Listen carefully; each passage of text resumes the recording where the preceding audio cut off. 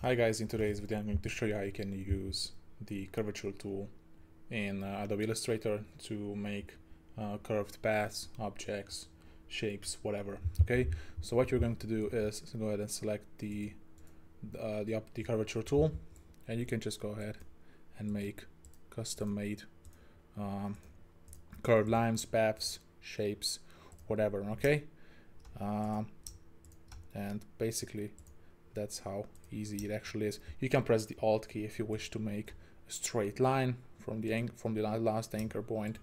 As you can see, you can press Alt and click on the last anchor point, and then you will be able to draw straight lines. Okay, so that's it for today's video, guys, and hope to see you in the next one.